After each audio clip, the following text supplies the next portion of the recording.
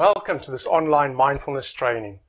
Now this training has been specifically designed for you, whether you're new to the field of coaching and mindfulness, or whether you actually experience the mindfulness and how you can utilize it within your coaching practice.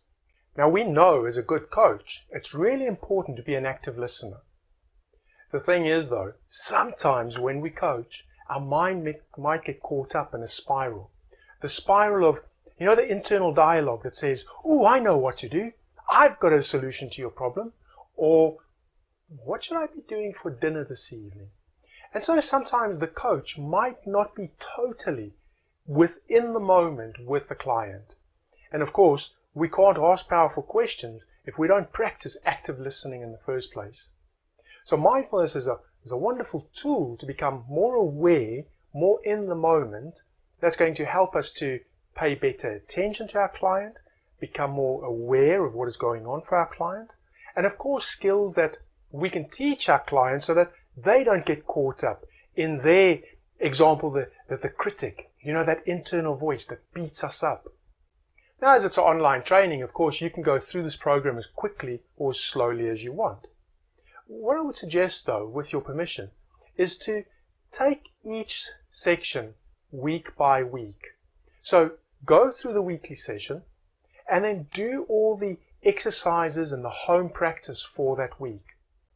During this training, we're going to do a deep dive each week into a specific element within mindfulness. And you're going to get a great understanding for how to use each of those techniques. Now, I say that the training is mindfulness for coaches. However, it's actually mindfulness for every single one of us, whether that's in our personal life or within our professional lives, whether it's as a manager, whether it's as a salesperson, whether it is as a coach or a doctor or a psychologist, whether it's as a teacher.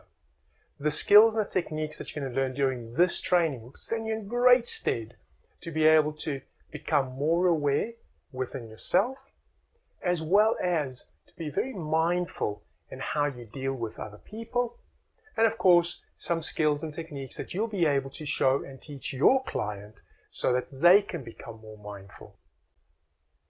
Now, there's also a number of poems, there's some appendices that you can read, there's a number of additional resources that I've added within this training for you. They give you a deeper and a more thorough understanding of mindfulness, of course depending on how deep you really would like to dive.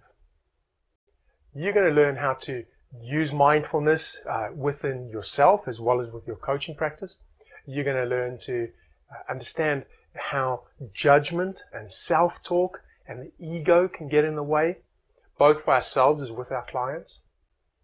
You'll learn how to not become overly attached to outcomes, which sounds quite strange, doesn't it? We talk about coaching and getting the client to go to where they want to be, but how to not become too attached to outcomes.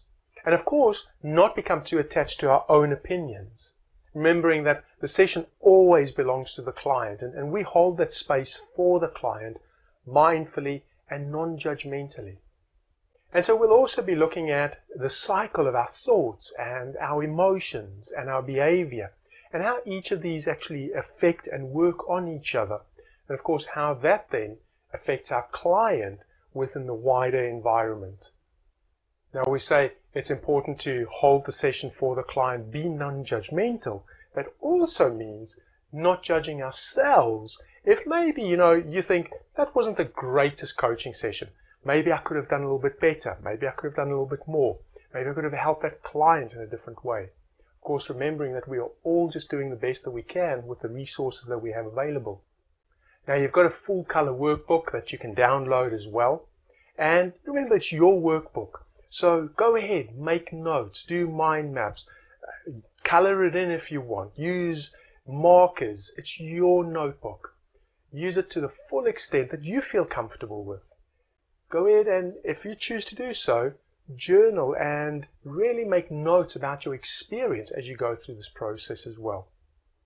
So I hope that you thoroughly enjoy this training and get the most out of it that you can. Thank you so much. Have fun and enjoy the training.